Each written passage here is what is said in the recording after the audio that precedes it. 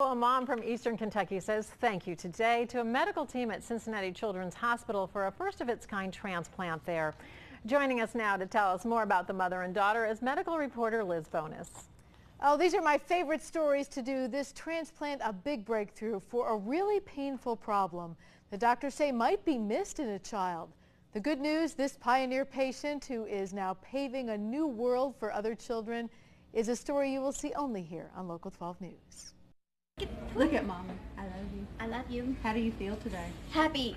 For more than a year, Debbie Crumbs says her daughter Mallory, who is now 12 and also has autism, was in so much pain. We were probably hospitalized 35 times.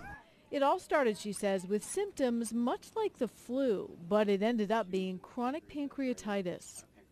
And so sometimes patients, children, will come to the emergency room with abdominal pain, nausea, vomiting, and will present time and time again before anyone really thinks that this could be the pancreas. This could be inflammation of the pancreas.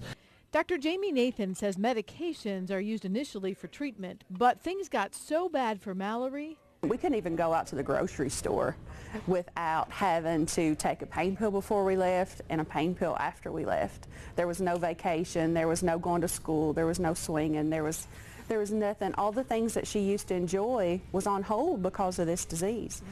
So Mallory's medical team offered her a unique transplant that Dr. Nathan admits his team had never done before. It removes the pancreas completely to get rid of the source of the pain, and then the cells in it that are critical for survival and blood sugar control, called islet cells, are injected into a vein connected to the liver. And then they will essentially set up shop and live in the liver with the goal that they will produce insulin ultimately. Since then, she's had an amazing recovery. She spent some time here at the Ronald McDonald House, and already her family noticing amazing changes in what she can do, how she can go out and about, and most importantly, her pain medications. We've actually not had any pain medication since 1 week after the procedure. And we're back swinging and laughing and dancing and just being a kid.